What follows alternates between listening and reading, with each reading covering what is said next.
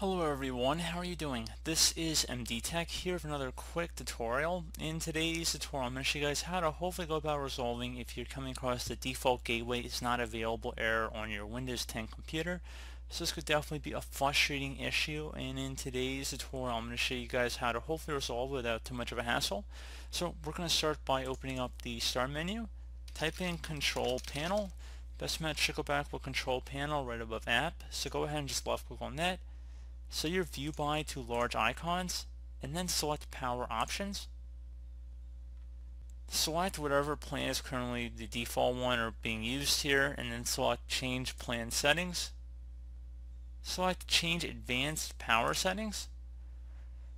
And now go underneath the wireless adapter settings option, so just double click on it or select the little plus sign, and now there should be an option under here, so go ahead and expand that power saving mode. And for setting, click inside of whatever is listed here and select maximum performance, and then go ahead and select applying. Okay, once you're done with that, close out of here. Another thing I would suggest trying would be to open up the Start menu, type in Network Reset. Best match should go back with Network Reset right above System Settings, so go ahead and left click on that. So Network Reset, this will remove and reinstall all of your network adapters and set other networking components back to their original settings.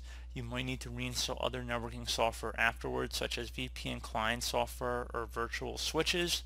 Your PC will be restarted, so make sure you save and close out of any open programs or applications before you start, and then left click on Reset Now. It's going to prompt you one more time. Make sure you want to reset your network settings. Make sure you have your network password handy as well before you proceed, because it will prompt you to enter back in your login credentials for your Wi-Fi.